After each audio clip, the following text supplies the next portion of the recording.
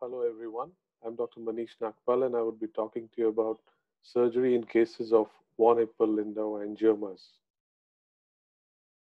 We all know that von Hippel Lindau patients develop angiomas in the periphery at any point of their life, and we have to keep on checking their peripheral areas on fundus every time they come, so that we can detect them in time and then treat them with laser, so that they don't keep on increasing and they don't cause traction and leakage and a lot of complications which come with it.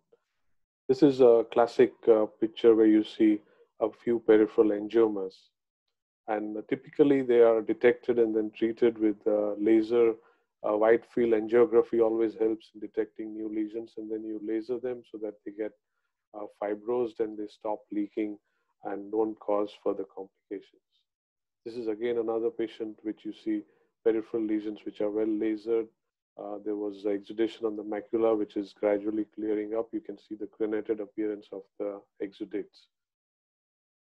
Now at times they increase and they cause traction apart from just a normal leak. And this is one such case where you can see angioma superiorly as well as inferiorly. There's a traction which is coming onto the arcade, and you can see that we are first removing the vitreous, which is also quite dense. As you can see, these cases have a tendency to form a lot of membranes at times.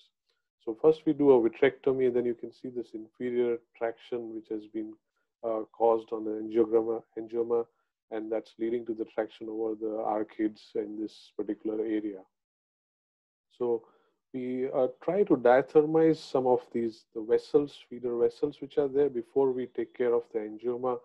So otherwise there's a lot of bleeding in these cases. So this is typically how I treat them. We fibrose them, we diathermize them, both the angiomas, and then prepare for a retinectomy in this inferior part so that the traction is relieved and there's no bleeding. And once the diathermy is done, we remove the angioma in toto so that it stops bleeding. You can see that how it's being removed, as well as the inferior one where the diathermy is done so that we can relieve the traction. We are cutting the area and segregating it from the area of the traction so that the retina gets relieved, and then do a good laser around them and then settle the retina with endo drainage at the end of surgery. This is the post-operative picture of this patient a few days after surgery, and over a period of time after oil removal, the lesions have well regressed and the retina is well attached. This is another case, quite an aggressive one. Again, you see peripheral florid angiomas with a lot of leak. Again, a very turbid vitreous that you can see here. You can see there's a lot of exudation on the macula as well as superior part, which is all lifted up with traction and exudates. We put some perfluorocarbon, which helps preserve the posterior pole while we can take care of the lesions in the periphery. And if there is any inadvertent bleed, then we can remove that. So here we also stain the vitreous to make sure that we remove all the connections, and then diathermize some of these areas, the feeder vessels, and remove the angiomas one after the other. The superior one is very big, and you can see we've first diathermized the area, feeder vessels are blocked, and a lot of laser is done to that area. We also top it up with doing cryo to the periphery because these are large lesions which will not regress with just laser only. So a lot of laser and cryo is done to regress them. This is another case. You can see that we are again putting perfluorocarbons in preparation of taking care of the peripheral areas. A lot of residual damage is there in the posterior pole. We remove, look for membranes and remove them. And here you can see that the peripheral part, there is a traction which is extending from this inferior part. So we do diathermy and prepare for cutting the retina as well as the angioma there and avoid bleeding. So bleeding is one of the most important complications that can happen during surgery. So do a lot of diathermy, also raise pressure at the time of actual cutting of the angioma temporarily, and then after confirming that there is no bleed, there's a subretinal fibrosis also, which is here, which is removed in this situation.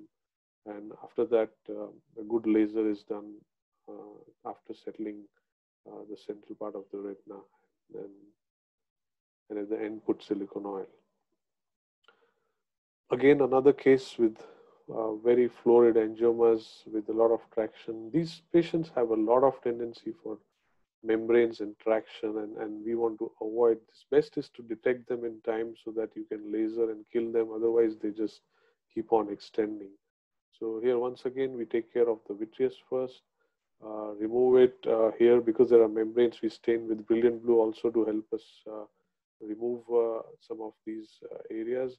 And you can see that we are trying to remove the epiretinal component of the membranes from this area. And suddenly there is a bleed. Now this is something which can happen in these cases, and one has to raise pressure instantly so that it stops spoiling your field of view, and raise pressure, remove what is the residual bleed, put diathermy instantly so that the actual bleeding stops, and then you can proceed further on with the surgery. So at the end, again, do a lot of good laser and cryo to these areas.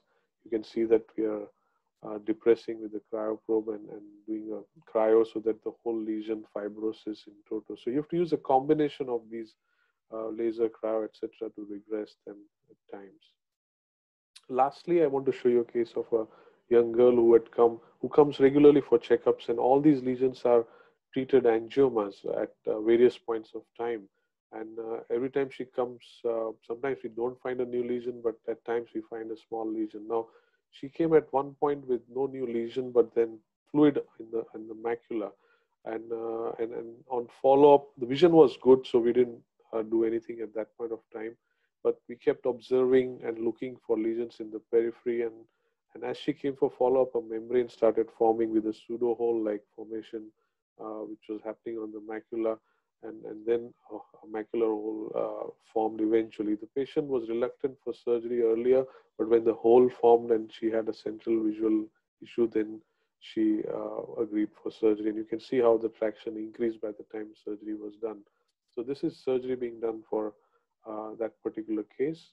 We first remove the vitreous. Most of the angiomas you can see are regress, but then they lead to a lot of fibrotic and membrane components, and this is the actual macular lesion. And you can also see vessels which are raised.